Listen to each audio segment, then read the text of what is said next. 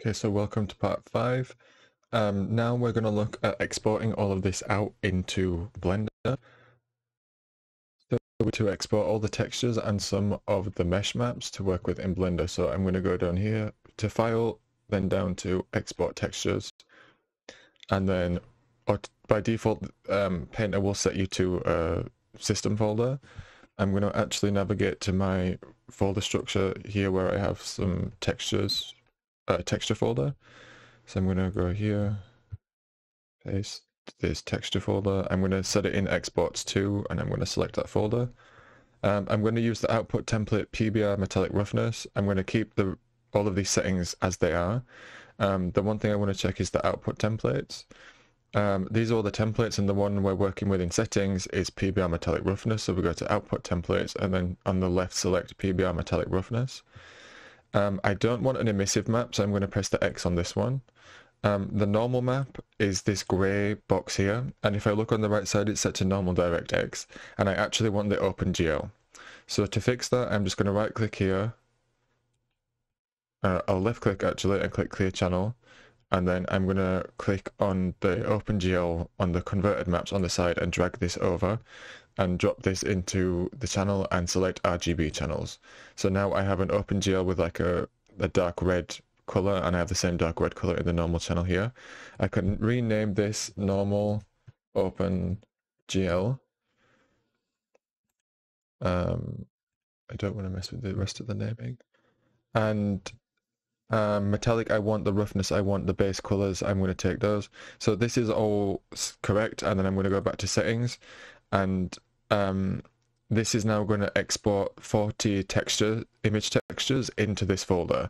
So I'll click export, and now Painter will run through and export everything. It's done this by default at 2K because the working resolution we've got is 2K, so all these files came out at 2K. If I want to export this at a higher resolution, I can go back to output template, back to settings.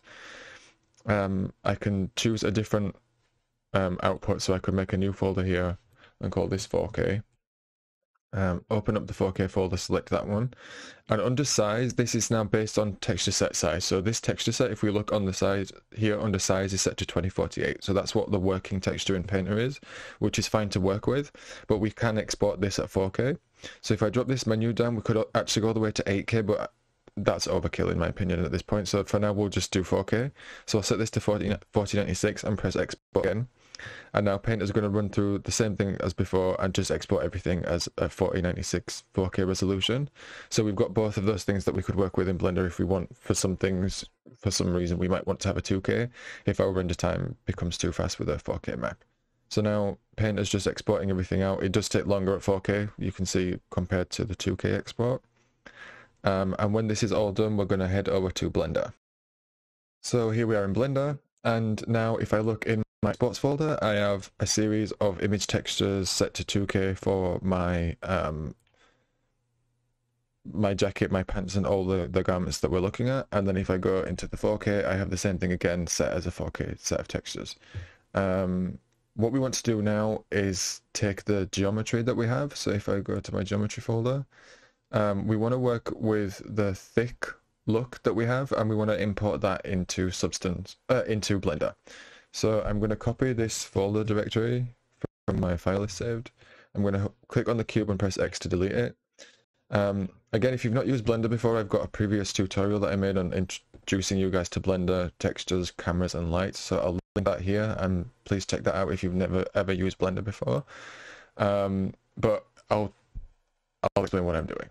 So File, Import, and then select wavefront OBJ. I'm going to paste my folder link here, and I'm going to select thick look because we exported different options for this look as we worked in. So this is now imported into Blender, and I'm going to press the key next to the number 1 to the left of the number 1 on the keyboard. I don't know what it's called, but it's got a little comma. That, and then hit view selected, and now we kind of zoom into our jacket and our entire look here. To start adding the textures into this, I'm going to right click on this divide here. So this divide, we can, set our display how we want. I'm going to right click here and click vertical split, and I'm going to split this about in half. Zoom in on the left side by rolling my mouse wheel. And on the right side, I want to go here into shader editor. So I'll click this icon in the middle of the screen here next to object mode to the left, drop down and go into shader editor, and now I'm in shader editor. If I go to the right side of the screen, if I select my object, I go to the right side and I click this red circle. I have in the top of the screen here all of my material slots. So I'm just dragging this divider down so we see everything.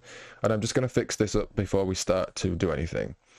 So anything called material, I'm going to shuffle into the same slot because I know that these are all the metal pieces of the zips. So I just select the bottom one and I press the minus button and it will shuffle them all into the same material slot. We can visualize this in the viewport if I scroll this up. If I go down in this shader setting, right down to the bottom and I look at view display, I can change the viewport color to, say, bright green.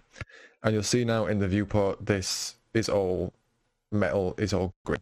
This is only the viewport color. So if I go into the shaded view, which is in the middle of the screen, if you look at the second icon in on the left, the circle, it's called viewport shading. If I go into viewport shading, everything is still white because this is only the viewport color. This is the color of the material. So if I set the color of the material to red, we'll see all of these guys are red. So this is how you can identify in shaded mode, in viewport shading. If it's got a color, you can assign it a viewport color as well as a material color. Just a tip there. Again, this metal is the metal pieces in my zip, so I'm going to shuffle this down one more time so that even the edges of the zips have a color. So again, if I go to viewport display, I could just add another color back into here, and I see everything now. This is all my metal selection. Everything is in one selection, except the buttons on these jeans. So I will fix that by taking this material here. I'm just gonna, again, I know that this is something that's not a fabric because all my fabrics have names. Clo has named all of these with the fabric name that they were in Clo, but everything that's called material is a trim or a stitch or something that's not a fabric. So I'm gonna shuffle this all the way to the bottom by using the arrows, and then I'm just gonna hit minus and move this into the metal slot. And now my pant buttons also have the same metal material. So this is all metal. This is set up with different materials now. So if I look at this in the shaded view for the material preview, and I look at jacket, and in base color I add green, I know that this is controlling my jacket. So this is how we're going to start to set up the materials. We've fixed all those extra material slots by deleting them, and now we are ready to import the texture maps that we had in Subtance Painter. So the way we're going to do that is select the material that we want to work with and look in the node space. I'm going to press N on the keyboard and it will move in and out this side menu. I'll just press N to get rid of it. And then if you use the middle mouse button on your wheel, you click that, you can kind of drag around this space, and if you roll the mouse wheel in and out, you can zoom in and out. You might not see it, so you have to like have a little look, and then you'll find the node. The first thing we want to check is go to Edit, on the left side, Edit, Preferences, and then Add-ons. Search here for Wrangler, W-R-A-N-G-L-E-R. Node Wrangler should be activated. If this box isn't checked, check this box. This is going to make our life a lot easier, so make sure Node Wrangler is working. Check that in the add-ons, in the preferences, and then go to your shader. So this green thing is the shader. These are the options we've got with the shader. Roughness value, we can go down, make it shiny, go up, make it rough. This is all going to be controlled by the image textures that we had. So click on the shader and press Control, Shift, and T, and we will have a folder window, open up. I'm going to navigate to my textures folder and go to exports, and I'm going to start with the 4K exports. Okay. So what I want to do now is organize this by name and see that I have base, height, metallic, normal, and roughness all here. So I'm going to press Control and A and select everything. Wait, no, Shift select all the way to the bottom and click Principled Texture Set. This will automatically set up our node tree in a way that reads the textures, but it's now going to load everything on the left side, and we see that this is immediately incorrect. And that's because of how this Node Wrangler add-on is reading the UDIM tiles that we've created. So some of this is right and some of this is wrong, and we can fix that very easily in these settings here. So to explain spin. This is our texture mapping, which is set to 1 because we have 1 UV tile. This would be where you could change tiling if you wanted to increase tiling. These are our image texture inputs that Node Wrangler has read from the folder, so the base color, metallic, roughness, normal, and displacement. This is our normal control, and this is our displacement control. To fix first the base color, click on this white folder icon. You'll open up the folder, navigate to base color 1001, select that, and press open image. The texture will reload, and this will be now correctly applied. It doesn't look correct because we've still not fixed the normal map and the ones underneath it, but this is actually applied correctly now. So I'll do the same thing. Metallic, click the folder icon, scroll to metallic 1001, open image. Then this will load, we go to roughness,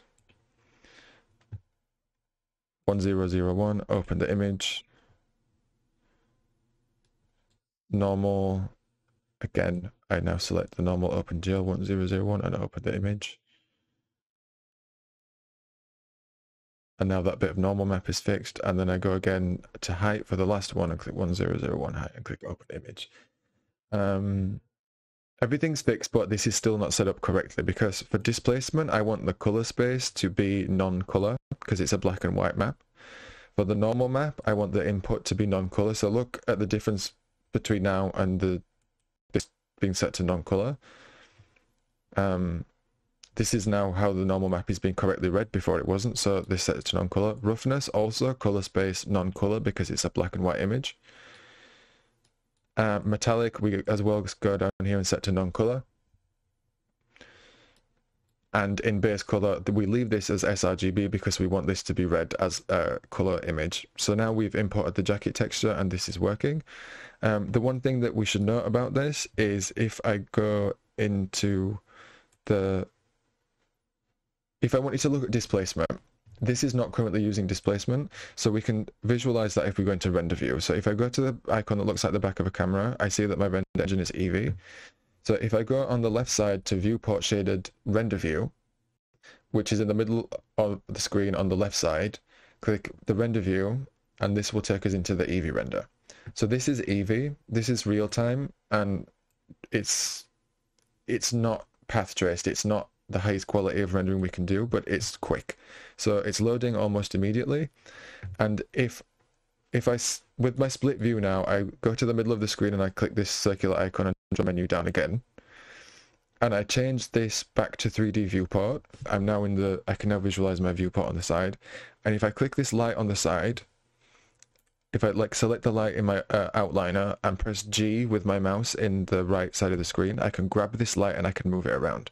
So you see now I can move this light around this jacket and I can start to visualize how this texture is going to look. If I press Shift and D with this light selected, I can duplicate, so Shift and D for duplicate, and I can move another one to the other side of the room and drop that down by clicking. And then if I choose the green light bulb on the property editor on the side here, and I increase the radius of this, I can create a bigger light, and that should have a kind of a softer shadow. So again, if I choose the other light, this smaller one, and I increase the radius of this, the shadows become softer, so I can kind of put it about 1 meter maybe. And now I can look at this texture, see how this is coming together. This is still in Eevee, so this is quite a quick rendering solution. If I want to push this into cycles to really visualize the surface of this, I need to go to Edit, Preferences, go to System, and check that you're running, if you've got NVIDIA graphics cards, check that they're both selected. Check that you're running on optics instead of CUDA, because optics should be ray tracing. So if you have RTX NVIDIA graphics cards, use optics. Turn off your CPU, so uncheck the CPU box here if this is selected and just run on the graphics cards. And then in the render engine on the side, so the back of the camera, click there, render engine, choose cycles. This will turn the rendering to cycle render, and it's running on the CPU by default. But if I drop this down and I click GPU, we should now visualize this using just the graphics card. So this is being rendered on my GPU now, and we can see what this bump map is doing to our texturing here. So it's very, very strong. So I'm going to select the center of the screen again, this icon in the middle. I'm going menu down to change the workspace, and I'm going to go back into shader editor. I'm going to click on the jacket and then edit the shading of this jacket material. And in displacement, this is set to 1. And if I set this to 0.1 and let the texture update, we will have a much less intense usage of this bump map. So I could even set this to 0.01 and have it's still there, but it's being used very gently. And if I go over as well to the normal map, I could set this down to maybe 0.7 to decrease a little bit the intensity of the normal map. And the seam thicknesses don't seem such large impressions right now. Before we made that adjustment, we could see a bit of artifacts in the displacement map, and also the thickness in that looked really strong. We're not actually using displacement, and I can show you how we know this. So if we are looking with our jacket selected and we choose the red circle again to go into the materials space, if I scroll down, I can close this surface up so that it's easier to see. I have a displacement menu, but this displacement is literally just this displacement node. This isn't actually my displacement setting. That is in the settings icon here. So if you drop this menu down, you have a displacement option here, and this is set to bump only, right? So I'm just going to quickly save this scene. I'm going to just call the scene leather jacket. I'm saving it in the folder structure that I've created for this project, and I'll save the blend file. I'm going to turn off rendering for 1 second, so I'm going to press this white circle in the middle of the screen to go back to like this play view. In displacement here, I'm going to turn displacement to displacement and bump. So now it's having a bump input and a displacement input. You could have displacement only, but I'm going to use both. And then I'll turn back on my render view. And we can start to see what this is doing to our mesh. Right now, probably not a lot, but immediately you will see there's kind of some stretching and impressions happening on the edges of these seams here, and that's because the displacement is adding height and thickness into this. I don't think this is necessary because we don't have the right kind of topology for displacement, so you see this is a problem here. This is as well because of how the edges are working and how they're unwrapped in Blender. So I'm going to turn this back to just bump and stick to just the bump texture at this point. I think this is fine. I think this looks good. This has come out of Substance and it's added a lot of detail to our model. What we can do now is if I go to shaded view, I'm not viewing this with lights or rendering anymore. I'm just viewing like a texture preview. So what I can do now is take all of this and apply it to the other parts of this mesh, but keep it in the materials, because if I just had one material slot, like I had in Substance Painter, I could only update this texture and make changes to it if I then go back into Substance Painter, adjust that layer, that map, that stack that we've had, re-export the textures, and then refresh everything in Blender. That's fine. As long as these folder trees stay the same, if I overwrite all these textures with a new export from Substance, Blender will read those overwritten textures the next time the render engine opens. So you can always overwrite all textures to update your look here. But I want to keep these material slots separated so that I can really control each material for each part of the garment in Blender by itself.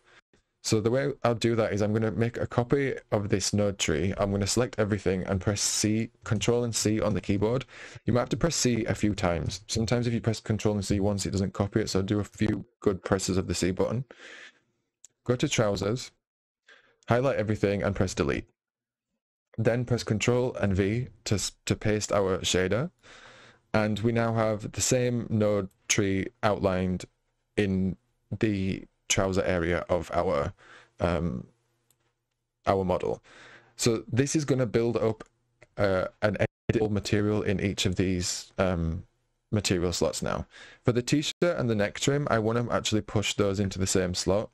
So I'll show you what I mean by this. So if I go to neck trim, I delete all of the items in there, so I highlight everything and press delete. There's no shader, so this will go to black because it has no shader information.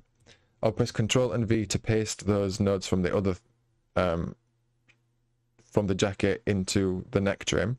And if I go and look now at the neck trim, I should have my color and my normal map being projected.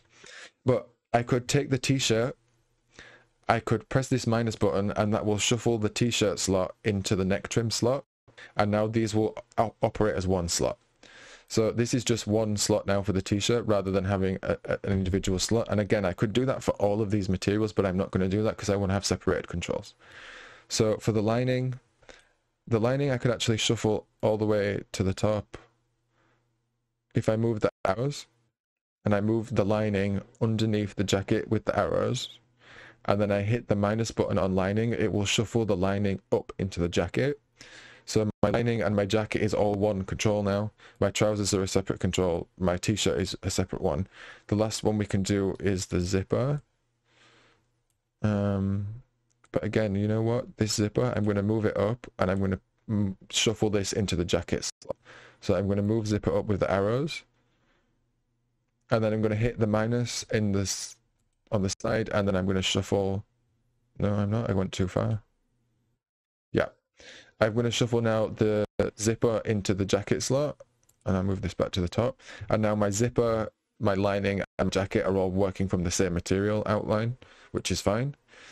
And then the last one is the metal, and I'm not going to paste those nodes in here because I can just set up a very basic metallic shader in here without needing to read the image textures.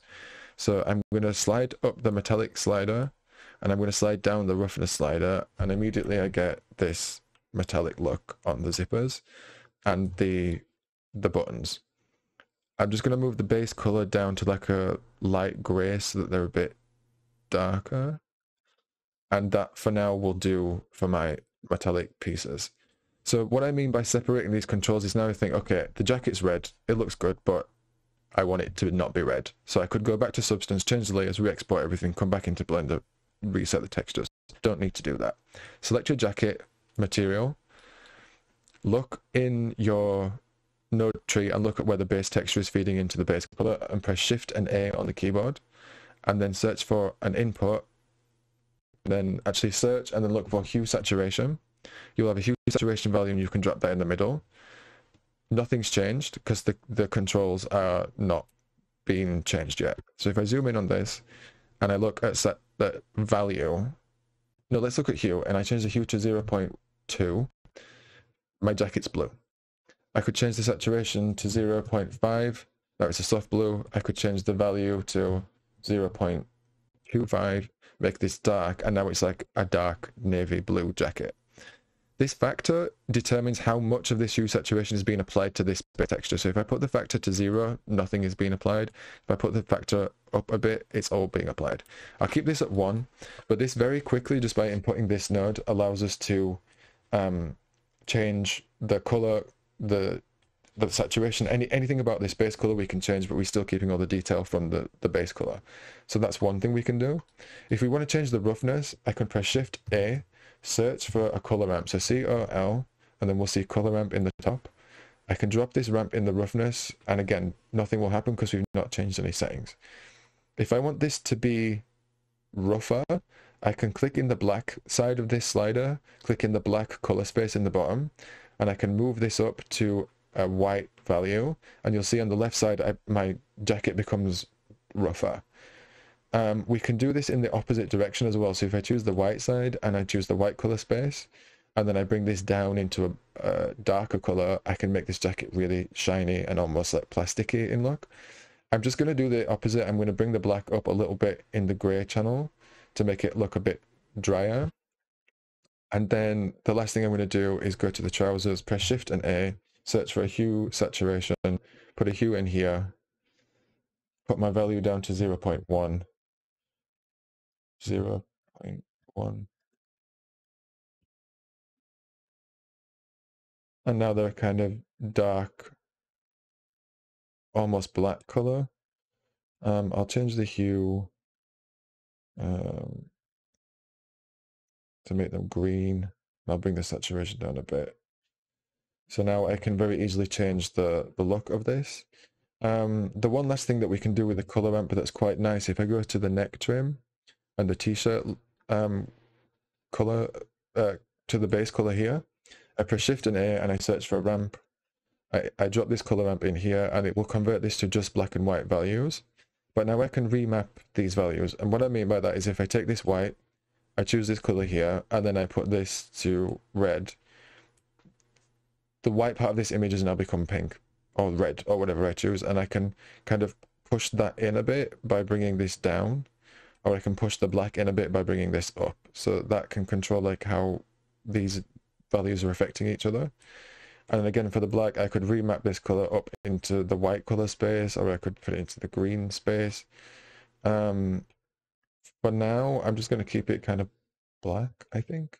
But then that allows us to remap the color values of this. So again, we don't need to make those changes in Substance. We can just use some nodes in the Blender workspace to make that happen. So I'm going to save this with Control and S, and then just look at this in Iray, well, in Cycles render. And it looks pretty nice to me.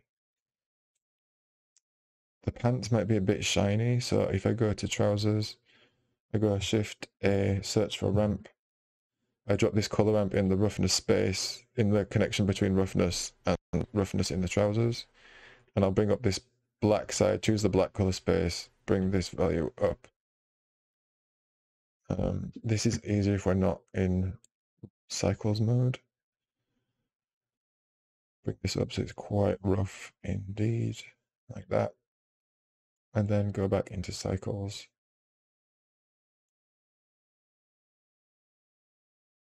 That's looking a lot better. Again, the lighting on this is not good, so I can change that in the 3D viewport. I can, you know, grab this light, bring it around to the front. But we're going to set up some nice lights next. But here we have everything we need for setting up the texture in Blender.